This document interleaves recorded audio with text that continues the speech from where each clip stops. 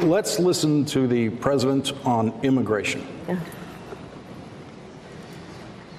To be clear to folks in this region who are thinking about making that dangerous trek to the United States-Mexico border, do not come.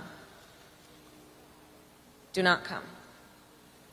The United States will continue to enforce our laws and secure our border.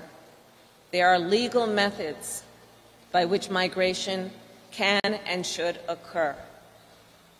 But we, as one of our priorities, will discourage illegal migration. And I believe if you come to our border, you will be turned back. Where would you be today if this government told your immigrant parents that this country is full?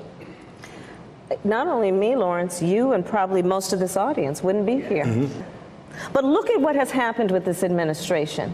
There are children who are fleeing murder capitals of the world.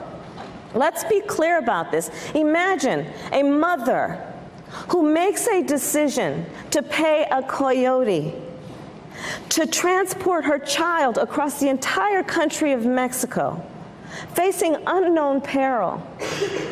She does that because she believes for that child to stay where they are is worse.